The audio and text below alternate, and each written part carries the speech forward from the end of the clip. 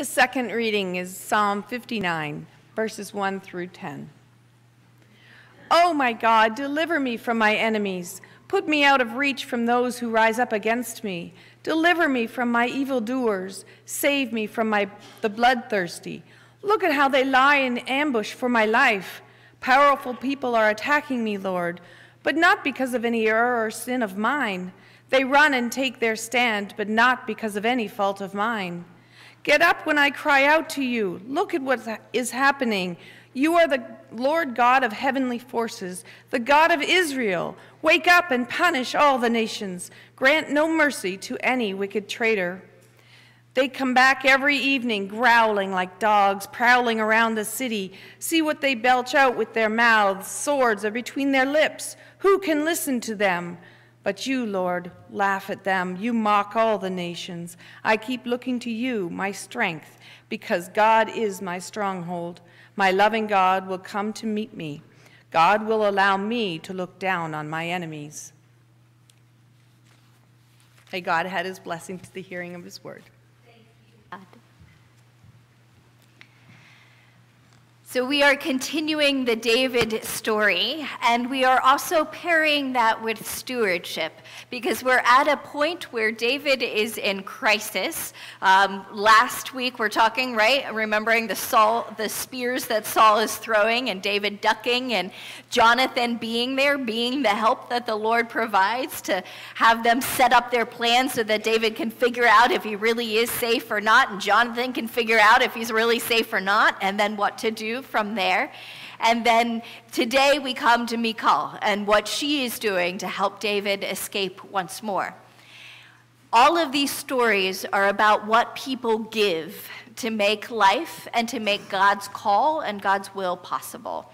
And so that is why we are pairing it with scripture, or with stewardship. It is the scripture, because stewardship is about what we are able to give to make God's call and God's will possible in our own context and in our own chapter, as it were. And so we turn to Michal, Saul's daughter.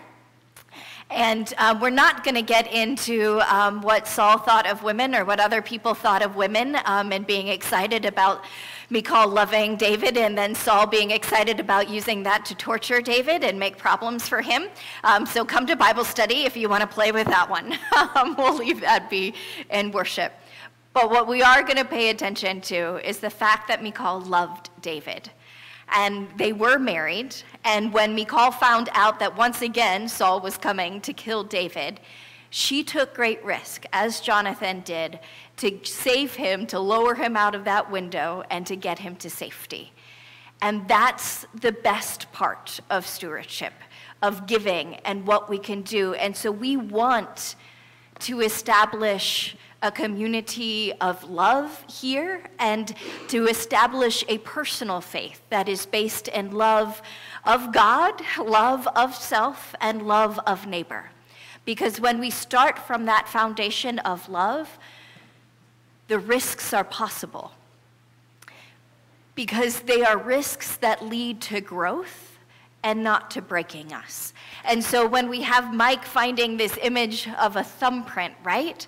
That's the sign, the unique imprint of who we all are individually and personally.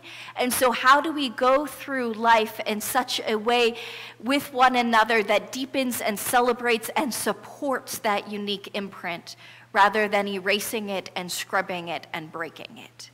And that is exactly what Michal does for David. From love, she risks so that he might have life and so that the country might have life. And in that risk is a growth that comes, and she's able to go outside of her comfort zone because of that love.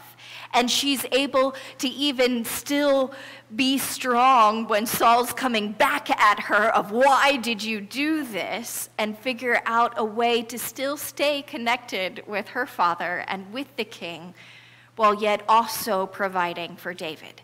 And that's what love does. That's the story of David and Jonathan as well. That's the love that enables us to stay connected to one another even when we disagree with what that other is doing and still support the person being persecuted. It's an ability to do both and. Now again, we can get into the gender dynamics like we already did in Bible study of why Michal had to lie to her dad of what David said to her because she made it David's idea, right, instead of her idea. But again, for different discussion, come to Bible study. And we know that this love gave Michal strength because of what happens next. Because there's going to be another bad chapter, but because of that bad chapter, we know how good the one before it was. It's a little twisted, but we'll walk through it. Barry from 2 Samuel. So Abner is now in negotiations with David because Saul and his sons, except for one, have died. And so now David is working on coming back to the throne, but Abner still holds power, and we've got to figure this out. And so they're in secret negotiations to get this all sorted through. And so David, says to Abner's messengers, who will own the land? Make a covenant with me, and then I'll help bring all Israel to your side. Sorry, that was Abner saying to David. I didn't say that right. Good, David replied. Sounds great. I like all of Israel on my side.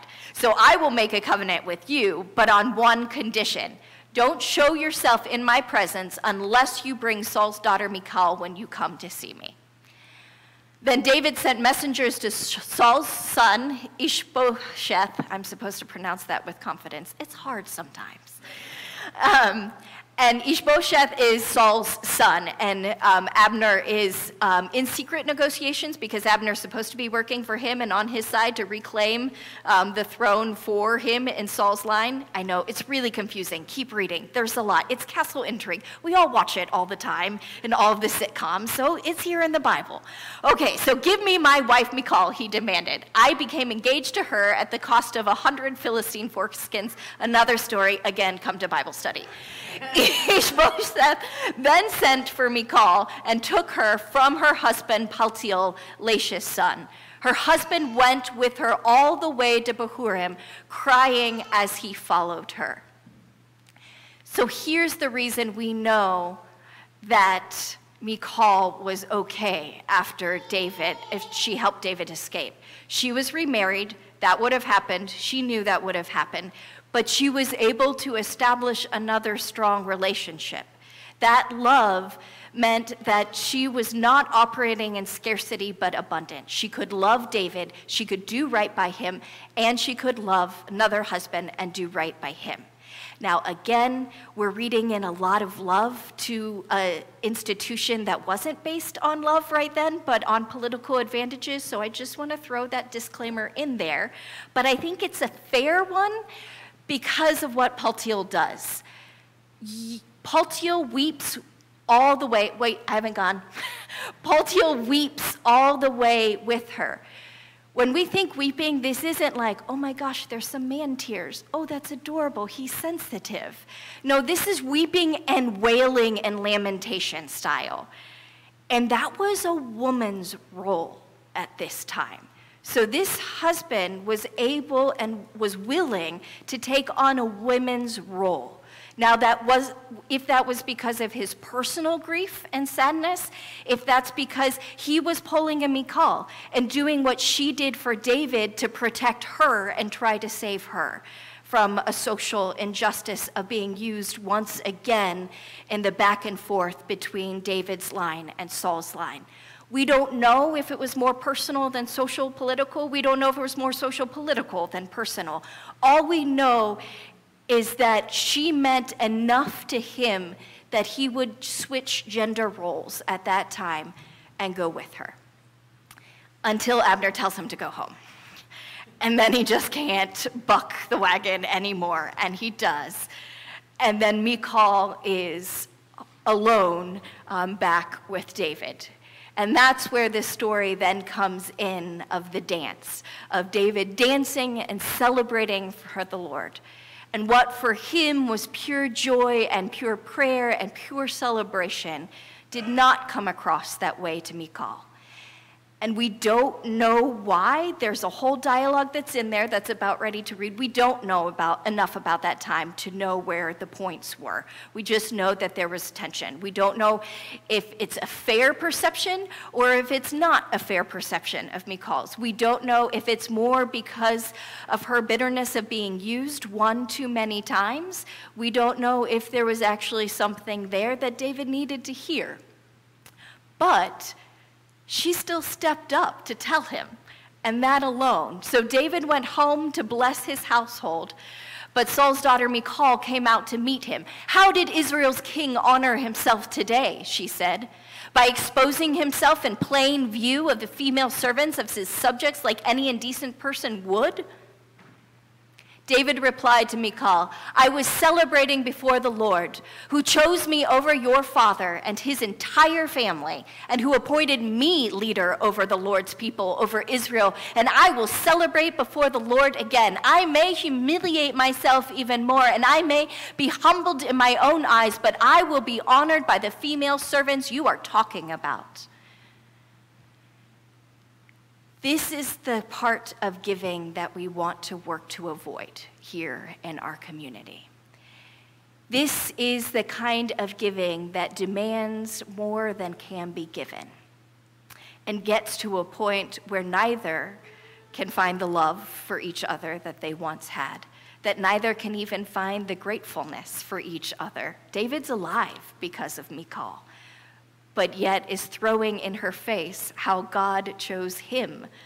She's like, "Yeah, I know that. I helped you escape so you could follow that call." Hello. And so this is the point where we don't want to get to in terms of our giving. We want it to be from a place of health. We want it to be from a risk that can be done from a surrounding and a situation and context of love.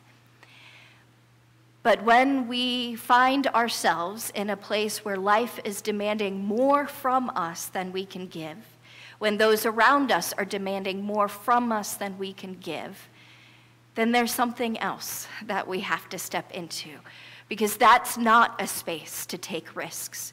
Because when we take risks in that space, we will be broken. Our identity, our personhood, our thumbprint will not be celebrated and loved and reinforced and grown. It will be taken and used. And so Michal's job in this space is to protect herself, is to protect the spiritual fruit that she had grown and developed and freely given, but that now is being taken without any more time for her to grow any of that fruit again, without any more time for her to have a root system that can nourish her as well.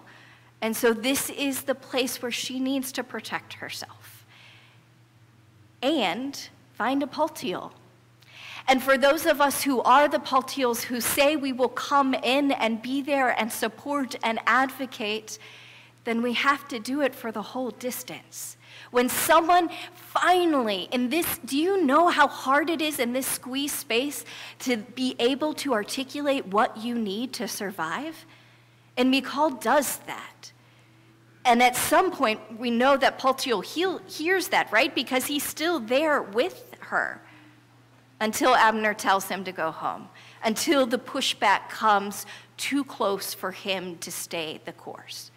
And so if we do commit to support one another, to help protect each other, then we have to stay the course even when the pushback comes and even when it gets hard.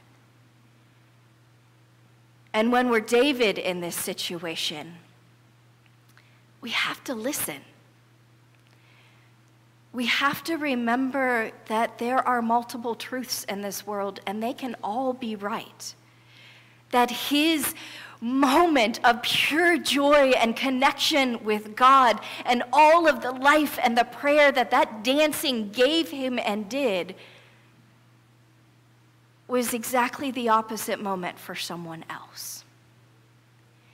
And if he could just give space for that to Michal, if he could just hear her truth and not slap it down and push it aside because his truth was the only truth, there might have been a relationship that could have been started again and could have come back and been knit together. But this one ends. And here's where it gets even trickier. Because I don't know about how you've been taught this story or this interpretation and the ending, but this story ends with Michal, Saul's daughter, having no children to the day she died. And until I did study in seminary with my Hebrew Bible professor, Denise, I always thought and assumed that this meant because God closed Michal's womb. That this was because she had chastised David and David's faith in the very moment that he was uniting the kingdom and the very moment that he was giving everything of what he had to humiliate himself before the Lord. And because she couldn't step into that level of faith with him, things ended. And they ended from God. But my Hebrew Bible professor challenged me in offering other interpretations for us to read and for other things to understand. There's no divine action expressly stated in this verse. And it's been expressly stated at the very beginning of this story. Barry? This story, David's story, begins with Hannah, the mother of Samuel. And Elkanah, Hannah's wife, Hannah's husband, Elkanah would give only one part of the sacrifice to Hannah, though he loved her, because the Lord had kept her from conceiving. And the New Revised Standard Version, because the Lord had closed her womb. And because the Lord had kept Hannah from conceiving, because the Lord had closed her womb, her rival made fun of her mercilessly just to bother her. In the very same story, in the very same book, it is talked about how God closed a woman's womb. In this moment with Michal, that specific reference, that divine action is not stated. And so the question it leaves us to wonder is if that was because God had closed Michal's womb, or because David never went and treated her as a wife. And I'm trying to say this judiciously. So was it on God that Michal never conceived, or was it on David? We don't know. But our job as readers is to do what David could not, and to make room for multiple truths. To be able to see the both and of life, and to be able to be present in it, to be able to hear someone's truth and remember her love that made your life possible, even if things are way messier and more complicated now. But the least David owed Michal was gratitude for saving his life. And we don't know if he was able to give her that or not. But there's a pretty big question mark left at the end of this story. And the way that we can honor this ancient present word is to let that question mark sit and to wrestle with what it means for our lives and what it means for how we give and how we ask others to give and how we judge one another in that giving. May we give as Michal did, out of love. May we give as Paltiel gave, out of love, but may we have a little bit more staying power than Paltiel had. And may we give as David could not. May we give in a way that makes room for multiple truths, that gives room for a messiness of life. But that what comes through that messiness and through that complication is a value and a gratitude for the gifts that have been given, space and time for healing, right? For the redemption to happen when sin has happened, so that new ties and new love can come together again to make new giving possible. So as you are considering what you will give for next year to make the ministries of Epworth possible, if you're in that really good place of love, then I want you to consider risking more and giving more. And if you're in a really bad shutdown place, then I want to consider what you need to ask of us, of what you need to make it through this shutdown place in a way that brings life to your soul, in a way that makes it so that you will be in a place again where you can then be again in enough love where you're able to risk more. Here's to the messiness, and here's to the beauty, and here's to the gift of love that love will always and can always bring. Amen.